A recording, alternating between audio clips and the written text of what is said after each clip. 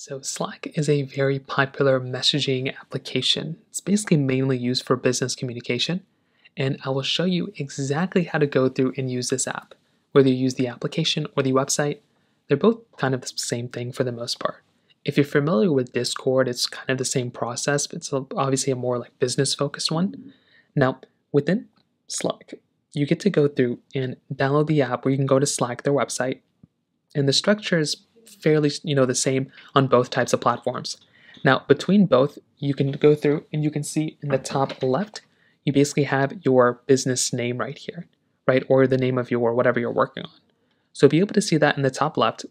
In the top right, you'll be able to see your username information, your account information, things like that. If you tap on here, it'll show you all the different type of information you have within your account.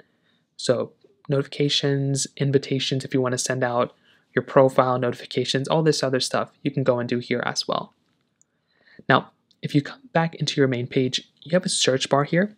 It allows you to go through and quickly jump or search into different people's accounts or different pages like that. It basically all culminates in one area. So that is one advantage you have basically right there. Now, you have all these other different types of quick tabs at the very top. Now, Slack is basically comprised of different channels. So you have lots of different channels within Slack. So you have, the general channel, which is usually just a random channel that they just make. It's just for general questions, a random channel for random things, and then maybe like a business type of channel specifically for your business. So you can create channels. You can almost think of them as like different categories of topics to talk about. So if you have a channel for, YouTube, you can have a YouTube channel. For Instagram stuff goes there, so on and so forth. And then you have your direct messages at the bottom. So you have the ability of kind of going through and directly messaging other people, right within Slack. And you can start a new message by clicking on the Start New Message. You'll see a plus button down here or a plus button on the website. And what you can basically do there is to tap on that plus button, and it will allow you to go through and immediately start a huddle, which is just like an audio voice chat, or you can start a channel. So you can start a new channel of new things to talk about within, your Slack, application. And that is another really cool thing that you can kind of throw in there as well. Now you have DMs, you have direct messages you can kind of throw in here too. So if you have all your DMs, they'll show up right here. All the direct messages you have will show up right within here.